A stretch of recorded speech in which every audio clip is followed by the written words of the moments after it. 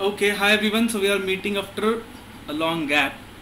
So today we are just going to see a small shortcut which can be useful for mixtures or combined weighted mean questions. Okay, you must have seen some of those questions in module. I'll tell you. So first let's see what kind of question it is. Then we'll see how to actually solve it using a formula, and then we'll see how to solve it using a shortcut. Okay. So see, sometimes questions come like this. For example, let's say a trader sells two types of teas or coffees. Okay, there is a question in module. A trader sells two types of teas. One costs T1 costs rupees, let's say 6 per kg, and the other one costs rupees, let's say 10 per kg. And then they give something like this, that these two teas are mixed in some ratio. We don't know the ratio, but they are mixed in some ratio, and cost of the mixture is rupees, let's say 7 per kg.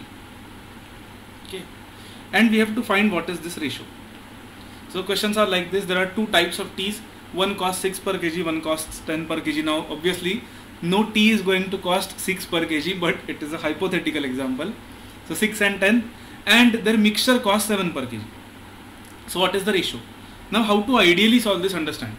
This is a question of mixture or weighted average or combined average. All three are the same concepts, understand. One tea costs 6 rupees per kg. Okay, so let's assume that, see, we want a ratio, right? So let's assume that in that mixture, let's say X% is this T1. Okay, we are not going to do this in shortcut. Shortcut is very simple. Just understand the concept first. Let's say T1 is X%, and let's say T2 is, now total has to be 100%, right? So let's say T2 is 100 minus X%. Okay. Now how do we solve it using formula long cut? If we want to use the long cut or the formula, we'll solve it like this.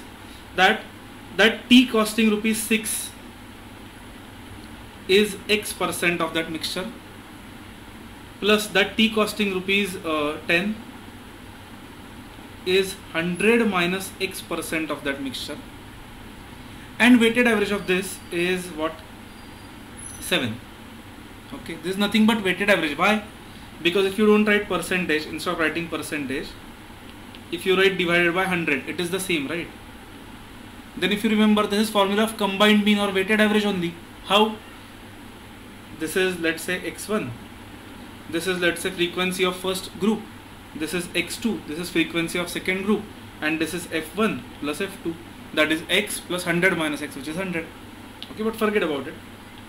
And then we can solve this equation to get X. But obviously that takes a lot of time. So don't do this in exam. In exam, there is a very small shortcut.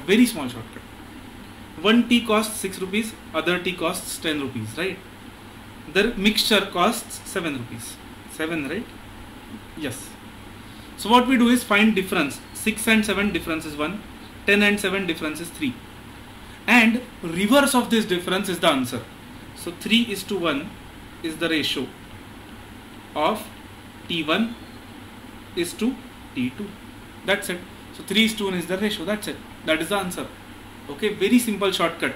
Let me give you another example.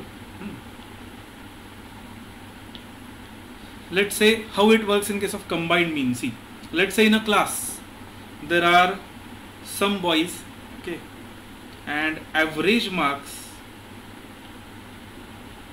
of boys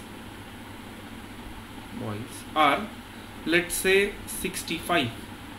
Similarly, average marks of girls are, let's say, 72. We don't know how many boys are there, we don't know how many girls are there, but we know combined average of the class.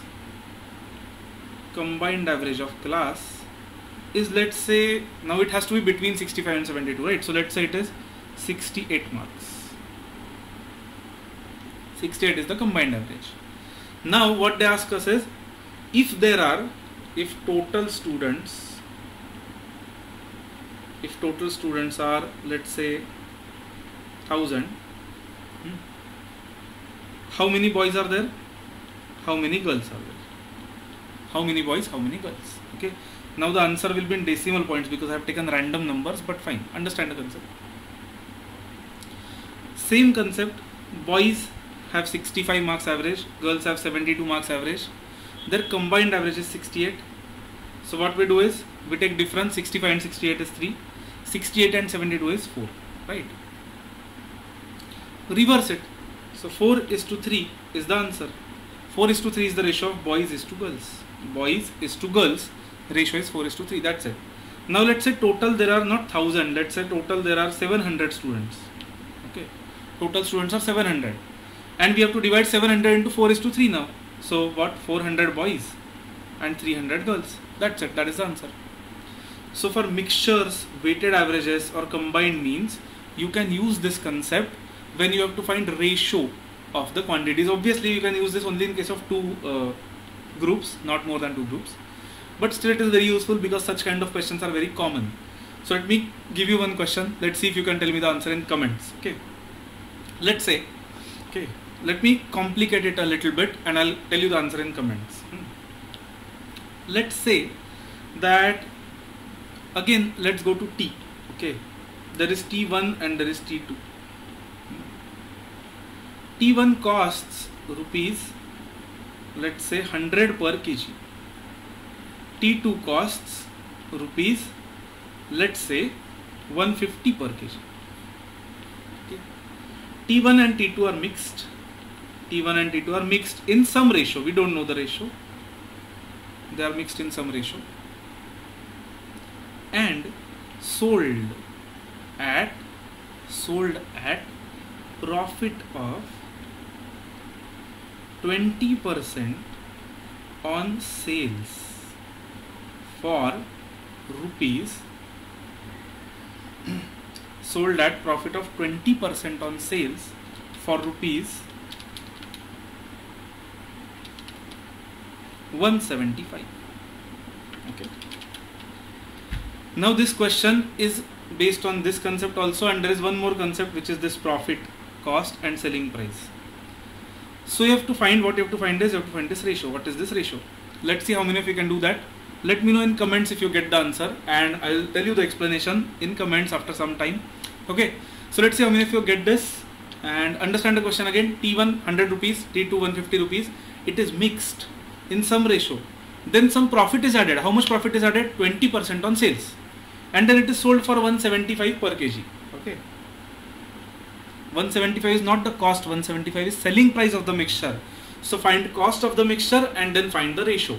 Okay. For ratio, again same, a hint if you want, 100, 150, find this cost of that mixture and then just find the difference and reverse it. That is our answer. That's it.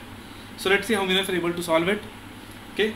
If you have any doubt or if you think, okay, you feel that this concept is not understood properly, let me know in comments. Okay. Okay, then let's stop for today. Bye everyone.